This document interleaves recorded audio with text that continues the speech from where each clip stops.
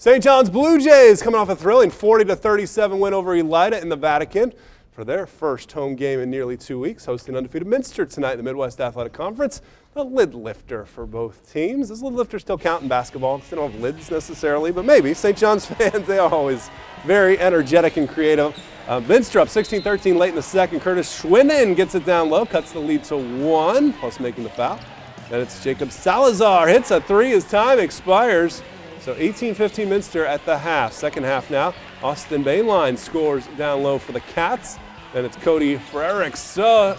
Such a force underneath between him and Scholze. They have some big bodies down low. St. John's now. Brady Parrish hits the short jumper. And then it's Jared Wurst.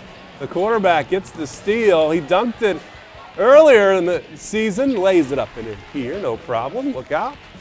As good one in the MAC. Final score of this one has Delphus St. John's winning at home, 49-45. Good win for the Jays.